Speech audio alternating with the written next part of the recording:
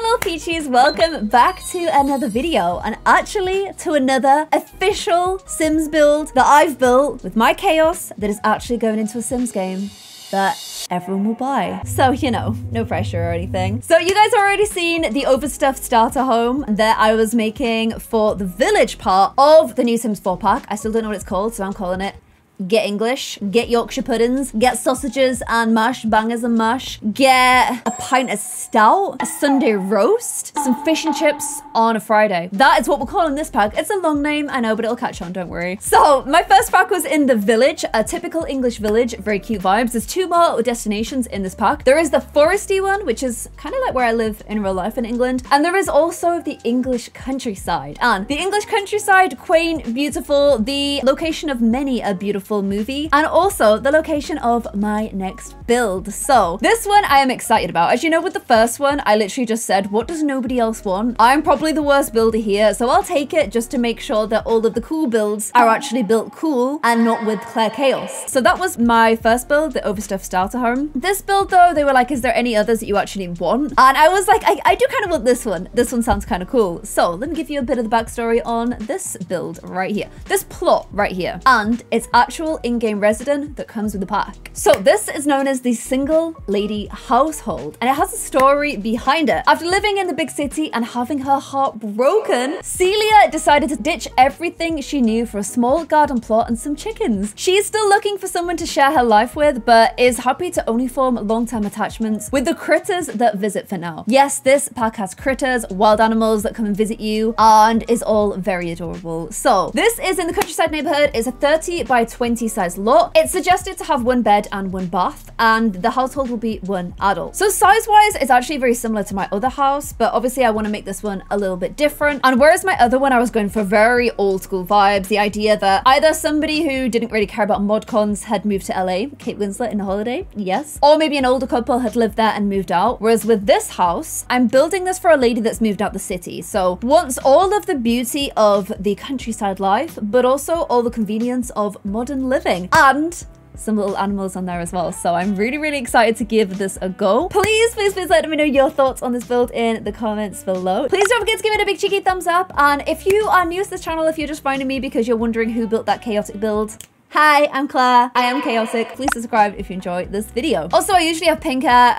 I wear wigs. It's a whole thing. Check back on my channel. You can find out why. So with the other house, I went for a thatched look. With this house, I'm not going to go for a thatched look. I'm actually going to go for like countryside, but with a bit of a modern twist, tiled kind of vibe. Let's see as we go along. So this house, I feel like I have a bit more budget. I have a bit more money. And I also feel like someone that comes from the city, one of the big reasons that you escaped the country in the UK is space. So despite the fact that this plot isn't huge, I would like the house to feel like it has a lot of space. I imagine if you're living in London or another city and you've moved out to the countryside, you're probably as a minimum hoping for rooms that are a little bit bigger to what you've left behind in the city. So I'm kind of bearing that in mind. And what do countryside homes in the UK look like? They're pretty varied. Something like this is obviously pretty huge, probably not right for what we're looking at, but very pretty. This one is a much more modern build. Has a bit of a barn feel and also a pool. This one is very cute, a little bit of an old school house with tiling on the side. This one is a little thatch number with also a non-thatched roof. This is personally my favorite look of houses, which is Georgian vibes. I actually built a whole Georgian house. You can find that on my channel. This has beautiful wisteria all along the side of the wall. That is absolutely stunning. This is a little bit grand. This is more manor house we're kind of getting into here. I could do like a barn conversion. So these kind of houses are also really popular in the UK. It tends to be an old school barn, but with a very modern twist, usually a lot of glass, but still with all of the original beams and stuff. So they can be really cool. This one kind of looks like it may have been on Grand Designs. Like,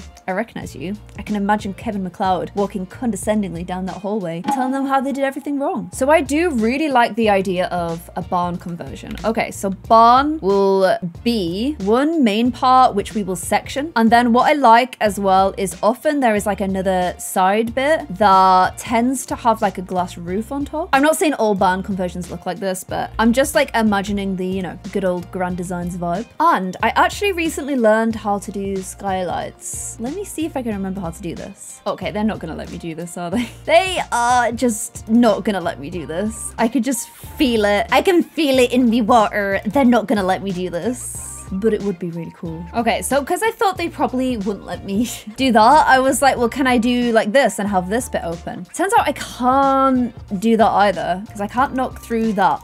I can't delete that, which obviously sucks, because I can't get rid of that. So my cool barn conversion dreams are dying by the second. I was also trying to do this kind of roof on the front. I can't really work out how to do that either. But this I am taking as inspiration, because that's beautiful. And one of the reasons I do want to go quite like barn conversion vibes with this is there's a lot of really cute traditional homes in the UK, but there's also a lot of really cool modern homes in the UK as well. And I don't want to like hem the whole of the UK into the same like everywhere in the UK is cute only, because that's not the case at all. However, I'm kind of doubting my ability to be able to pull this off, mainly because you can't use roofs the way that I want to use roofs. In that I'm always going to have these, like if I want to do a cool barn conversion like this, I'm always going to have these gaps down the side. At least I don't think I can do what I want to do here. Yeah, it's going to like go through the roof. So I need to rethink. Oh God, I'm just hating everything. Everything that I make, I hate.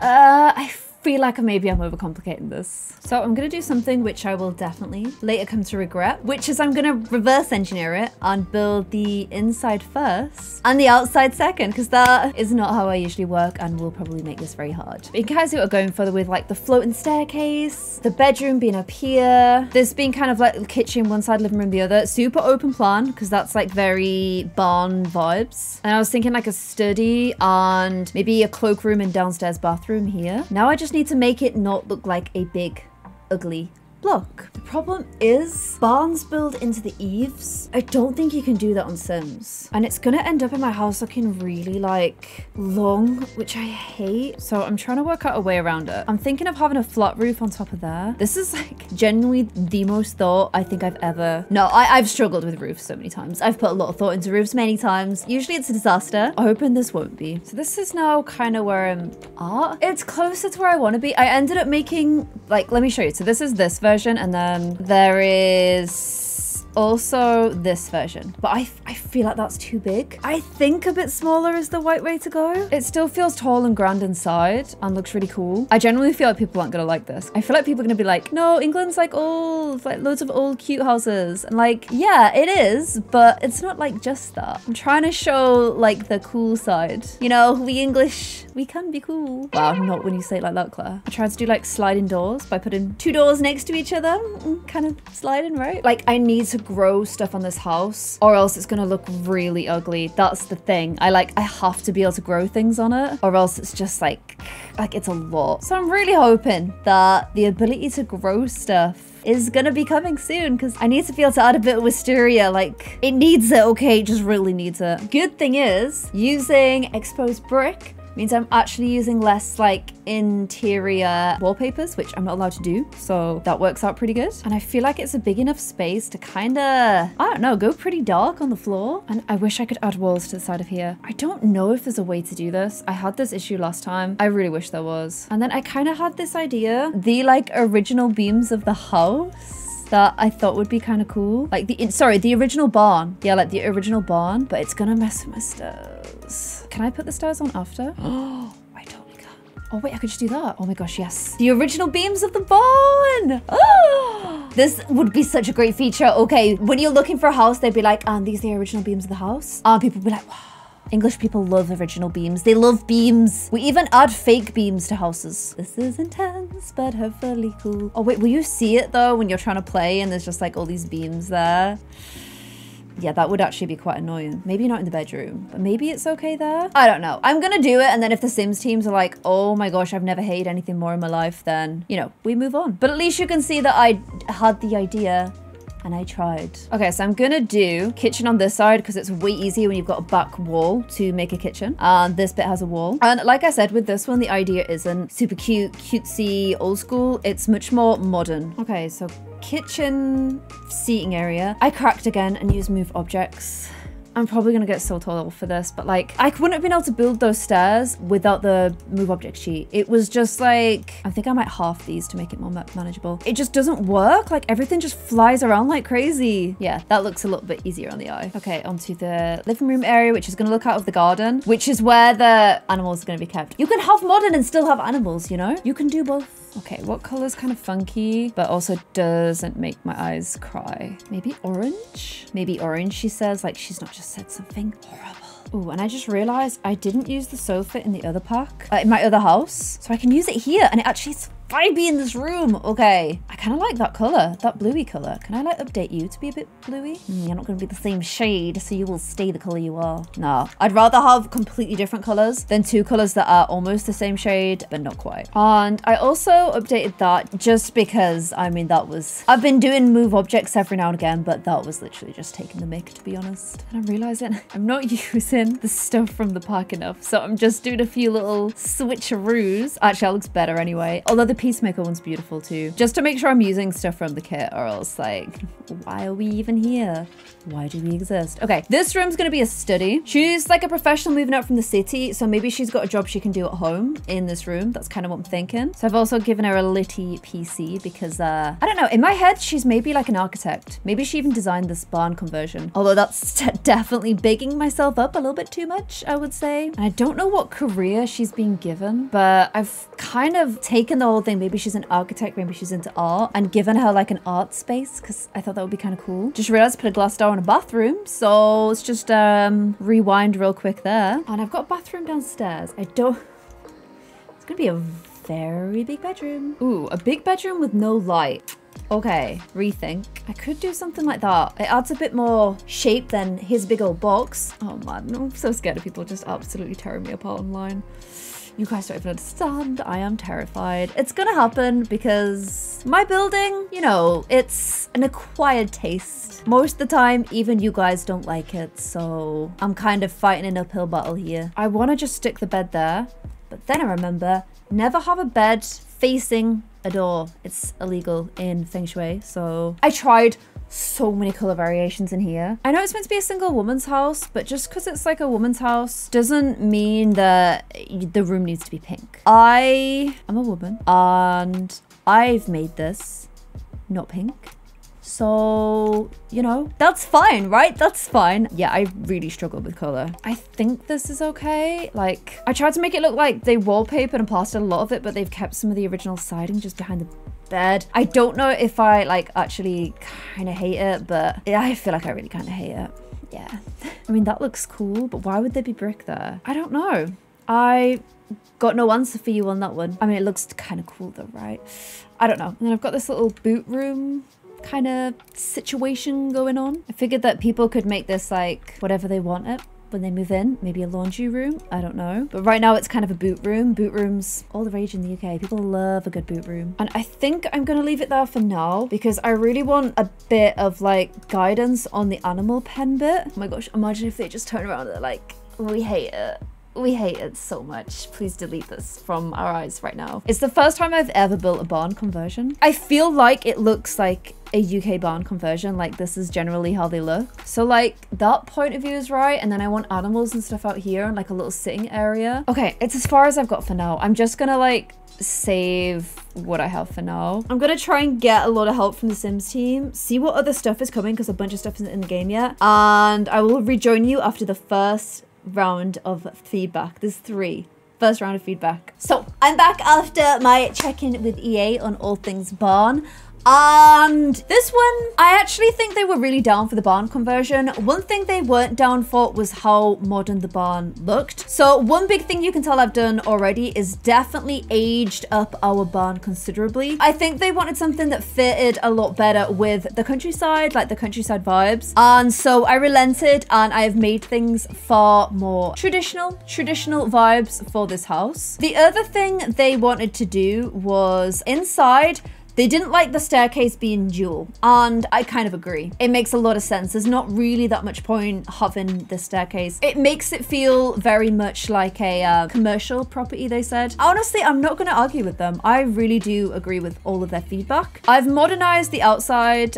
Sorry, I've done the opposite, actually. I've aged up the outside considerably, and I am more than happy. I wonder if I should put the inside as stone now to match the outside, because the whole reason that looked like that was because of the outside. So maybe the inside needs this as well. We might have to do that too, which may maybe change it to this. Smaller, but the same color. Yes. Okay. So yeah, I agree with that. I think it makes a lot of sense. It also gives me a little bit more room to play with. One thing they did suggest was going like really old school in here, and the pictures they showed, I think, looked a little bit too much like what I would call like Texan barn kind of vibes, or like Midwest. Oh my gosh, I don't know where I'm going with this, but like South of America kind of interior barn vibes. Very a certain color wood everywhere, like on the floor walls and all the stairs. And I had to push back a little bit on that, because barns, like those kind of houses, I feel like are purpose built for being a house. This isn't. This is a really old barn that has been modernized very recently. And that is the way most barn conversions look in the UK. They are really old buildings, like super old buildings that were never originally built for like people to be in. So as a result, they need a lot of modernization inside. So I pushed back against that quite a lot. I was like, look, I think what you're showing me looks, for me, I have to touch and move all of these, by the way. That was one piece of feedback. If I touch it and it doesn't move, it doesn't sit into a place, then it can't go in the house. So I have to do this with everything. That for me isn't an English barn. That's an American barn, and I want to build an English barn conversion. So that is exactly what I'm going to try and do. So I'm glad I pushed back on that. I think my feedback made sense. I think they were also really like, that's fine. They agreed with that. So yeah, we're going to re-tackle the inside of this. I'm now going to do a little bit of the outside. And I'm gonna still keep this with modern barn conversion vibes. But yeah, I'm gonna make it less modern, but I'm gonna not make it ultra modern, because it's still meant to be an old barn conversion. There's just 3 different color woods going on out here now, and my brain literally can't. Problem is, this pack came with no new high windows, because all the high windows are like modern, and I guess the idea is that English windows are like smaller and pokier, but it means that it's kind of hard to match this, because if I go for these shutters, it's a different shade of green again. This just feels like so much less light. The other thing I thought almost immediately after finishing this build, and actually something that I spoke to Ali about as well, I really hate the fact that the upstairs bedroom doesn't have a bathroom. Like, it makes no sense. So I will be adding a bathroom upstairs for this. Now, the way this kinda then throws a bit of a spanner in the works is we've got a downstairs bathroom right now. However, this is meant to be a 1-bed, 1-bathroom, but you want your guests still to have a bathroom that they can use. So I'm just gonna go for it and see if it passes the vibe check with EA. Okay, so I did like an L-shaped one like this. The other thing they did not like was the like glass, this bit here. There is a glass with another pack that doesn't have these annoying big like blobules, but unfortunately this one does. See, I feel like this is just too much wood personally, but I'll see how it looks. I feel like it's sort of losing a bit of like the modernness. I don't know. What do you guys think? Let me know. Okay, then I just painted the bricks a little bit more of like a muted pebbly kind of color. Okay, shoes now live here. I'm glad I built that little half wall in the kitchen. You now live here for a second. You can go here. Mirror before you check yourself before you leave. You can hang by the door. And that will be our new solution. And again, I'm waiting for the artwork to come through before I decorate a lot of this, because I'd rather use new artwork. I think that's more fun. I can't put a plant there. Why do I have to place a plant in the middle of the floor? Who does that? No one does that. That's really weird. Okay, the plant's gonna live there. The whole just... No, I just hate this area now, but it's fine, whatever. The main thing that's stressing me out on this house is I've not done any of the outside yet. And this house is meant to include a chicken coop. So I'm just gonna fight through and focus on that instead. So I need to plan my outdoor bit a little bit more. I feel like chickens kind of stink, so I'm gonna put them quite far away. I say this with love and peace. I love chickens, but they do smell. And is the chicken co-op in the game? It is. Okay, so this, oh, you're cute. Okay, you're very, very adorable. Very adorable. I'm gonna pick the most boring colors because that's just who I am. And now how, oh wow.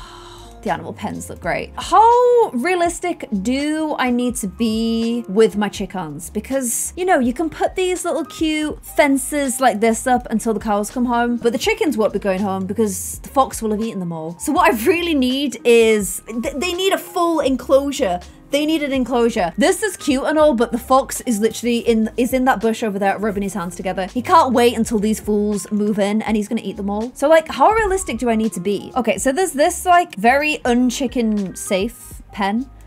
But in my other build, the Sims team were like, oh, even though the chimney makes no sense, aesthetically it looks better and I can get behind good aesthetics. So I am gonna choose aesthetics over will die from foxes. And chickens dig up all the ground. They destroy everything. So we're going to be doing some painting in here. Honestly, it's probably not going to look that great after the chickens have had their way. However, again, for aesthetics, I am going to make the chicken coop still look a little bit cute and pretty. The chicken, they'd eat that.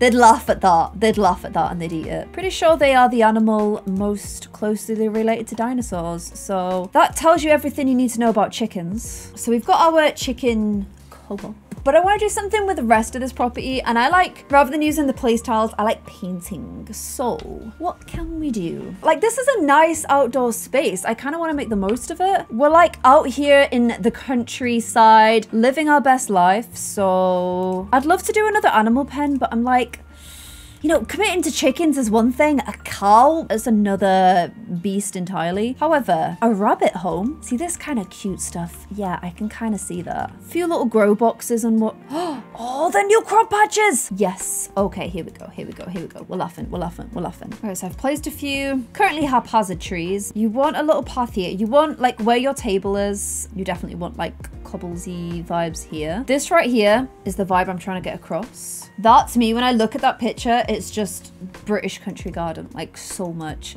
So that's kind of what I want to try and make sure I get across. And then I want like a little path to here, which is where you'll get to your little chickens. And then I want like a little bit that's tiled here where all my gardening equipment's gonna go. And the rest of it is gonna be more like desire paths, is it? Where it's like dirt. If you're up and down between these, like kneeling, planting like your little crops and stuff. I don't know if they'll let us like start some crops off in these because that would be so much better if they would. But all of this is gonna like look like this because you're gonna be like kneeling on it all and stuff. But from the house, I don't think you want to be seeing any of this situation really. So what I want to do is create like a little focal point. I'll walk over here for fun vibes. So we've got this. This also like leads up to here. This kind of like, is it in it? Is it not? Who really knows? Maybe at one time it did, but not anymore. How much plants are they gonna let me put? Because I don't want to see where I'm planting my crops from my garden. Like when the crops are all there, it's like, wow, so pretty, so great. But most of the time it's just kind of gonna be a bit ugly.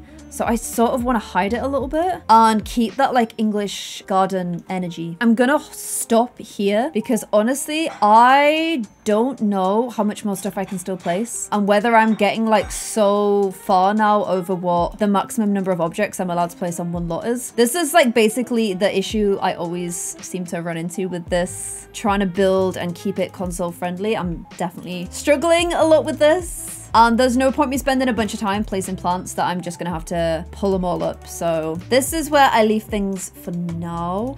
Oh, the bathroom upstairs. Let me just throw that together real quick. Totally forgot about her. Ooh, and there's a new bathtub. Oh, hello. I like a trendy bath. I'm down to go for a nice bath. We've got a shower downstairs, so I don't see why we can't have a bathroom upstairs. Why would you have a shower downstairs? They're gonna ask me these questions. I'm gonna field them. I actually think they're right. There's no point having a shower downstairs. I'm gonna present it as an option of which would you prefer, guys? I wanted to hear from the Sims team and not my din-dins is ready and I'm absolutely starving and I've been at this for a long time already. Okay, and we are done. Let's see what they say and I will see you guys after review number 2. So guys, 3 rounds of feedback are done. Here is the way the world looks now. I actually talked through this a lot and went through all these descriptions and had a little chit chat about the changes that have happened to this world map in my other video, which was my little lavender cottage build, which I'm so glad looking back now it didn't get made into a starter home because I'd have had to budget that at £20,000. And I went way over 20,000, so I'm very grateful for that. But of course, we will be checking out our final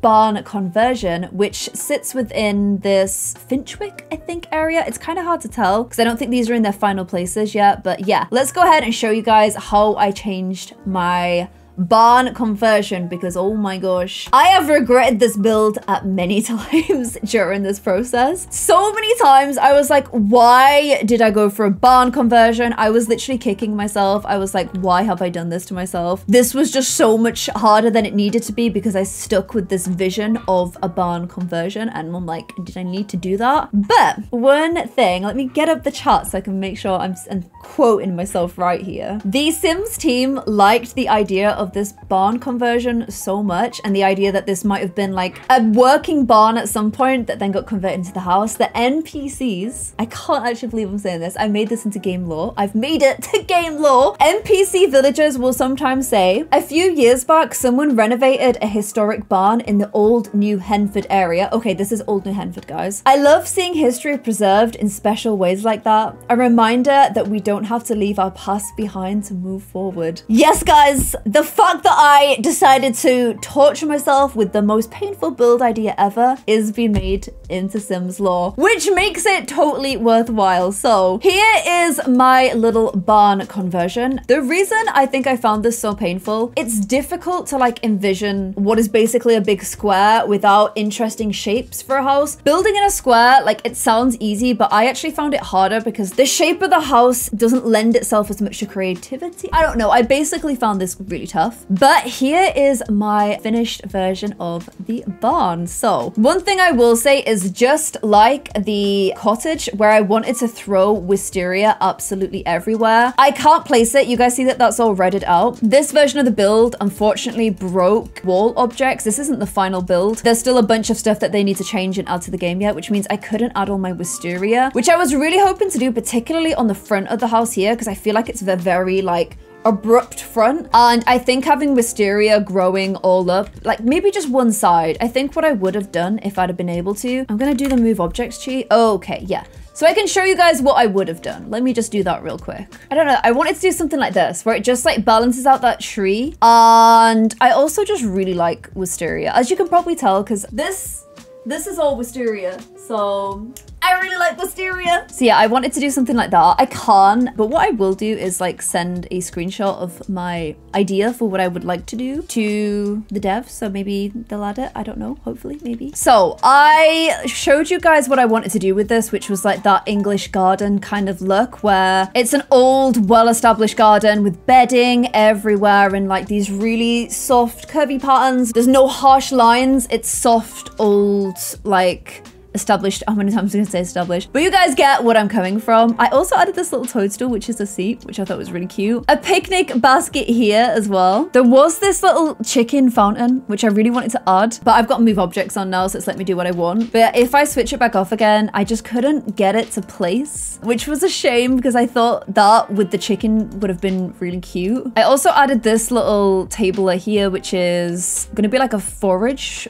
table, I think, which was so cute. I swapped these down to 2, basically because I wanted more room for the bedding, and it wasn't really meant to be a big farmy plot. It's like somebody might want to do a bit of crop planting, but it's more about the established garden. And then inside, so I changed up this bedroom colors like a bunch of times. I don't know who that is or how that got there. I'm gonna make this floor in here match this, but yeah, I kept these beams on top. I kind of make it look like the clothes are attached to the beams, and these beams like run across all of the top of the house. I took them out initially because I thought that visually they might annoy people, but the devs really liked them, so I put them back in again. And I also added a bathroom upstairs here too, like a bit of a blue bathroom vibe. There is still a bathroom downstairs as well. And I also made this like little sort of like area here where you can sit and look over to the rest of the house. Shout out to Stacy, my friend who I was talking to, that said that one of their friends had a barn conversion as a kid, and it had like this little lookout spot. And I thought that was really cool, so I thought I would add it to my barn conversion as well. The other thing I'm actually gonna do while I'm here is change the doors to this lighter wood, because the other thing I did is I lightened up the colors downstairs considerably, mainly because everything was starting to blend into one. And I actually think having the dark wood versus the light floors was a nice effect. I also added these beams here just to kind of, one, I feel like it looks really nice visually, but two, it kind of makes sense that you would have support beams for this top floor. I'm actually gonna see if it lets me get away with that. It has deleted one of the lights, but I kind of like it going all the way across like that. Can't intersect the spandrels. I lose a light, but I think that's okay. I may make up for it by adding like a lamp or something in here. So the other thing I can't do is I wanted to replace the blinds, but I can't place window placements at the moment, so I'll just flag that. So yeah, I'm just gonna pop that little lamp there. I don't know if they're gonna go for it. It is a bit of an odd decision, but otherwise I just feel like it's kind of dark now. But I like the spandrel going across. I think it's pretty cool. And I like that it supports that whole top floor there. Makes sense, right? So yeah, I changed this living room a lot. I tried every rug in the game to try and find a rug that I liked here. I still don't love this one, but it is what it is. It's as close as I think I'm gonna get to enjoying it. I really like the green curtains. I basically went for such a change in color palette here, but I like the end result of what we went for. I just liked the green. I thought you kind of brought in like this lighter color in the wallpaper into the curtains, which I thought was kind of cool. This I kept as like a little